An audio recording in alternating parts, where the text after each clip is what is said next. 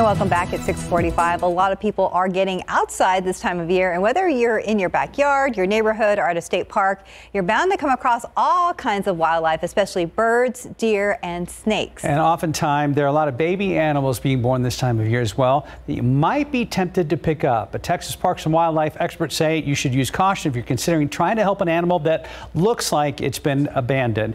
TPWD says even though your heart's in the right place and wanting to help, it's important to realize that many human-animal encounters can be damaging.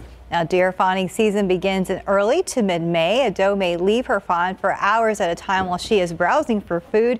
Rarely do the fawns actually need help. Same thing goes for young birds who might be out of their nests and cannot fly yet. If the bird's eyes are open or if it's hopping around, mom and dad are probably nearby. Texas wildlife experts also say various turtle species are often picked up by people who want to help them cross the road. While this is perfectly harmless, if it can be done safely, biologists ask that the public not take these animals home with the intention of gaining a new pet.